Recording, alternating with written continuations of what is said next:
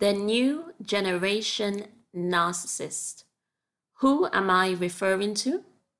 The millennials and post-millennials.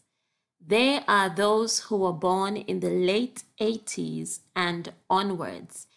And I have given them this term, new generation, because they are a different breed of narcissist, mainly because they are growing up in a culture where narcissism is promoted. Remember, the narcissist, especially the covert narcissist, rolls with the times. Whatever are the societal norms or expectations, that is what they will try to fit into to be accepted by the masses. For example, covert narcissists before the late 80s wanted marriage. Now they are more likely to put that off until much later in life, if ever. This means that as a result, there is more discarding going on. Narcissists are jumping from one relationship to the next, leaving a lot of broken hearts trailing behind them, seeking for the perfect soulmate that is just around the corner. The new generation female narcissist appears to be feminist on one hand, but on the other, she does want a man, just one that she can control. But as a result, they struggle to keep a long-term relationship because of the control factor. Some men still believe they need to protect and provide, but this can be too overbearing for the new generation female narcissist. Today's youths are focused on happiness now.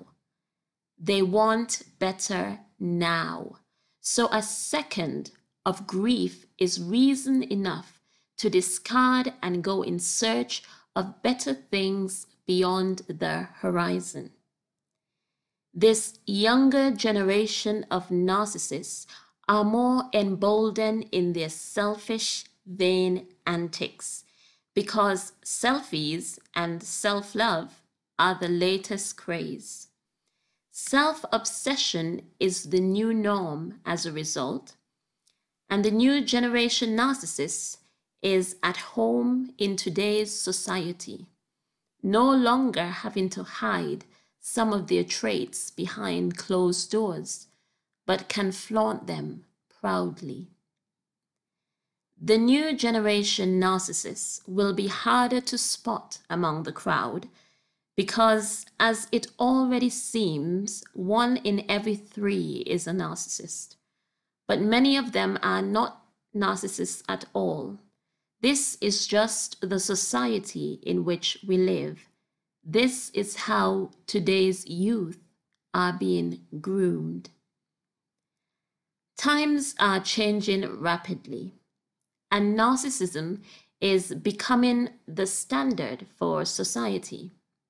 The word narcissist is losing its force, and it's being thrown around a bit too loosely.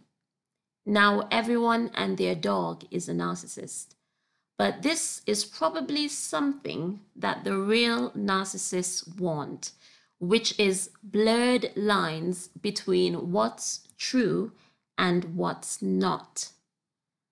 But let me know your thoughts in the comments section. And remember that I read and appreciate all comments. So until next time. Thanks for watching.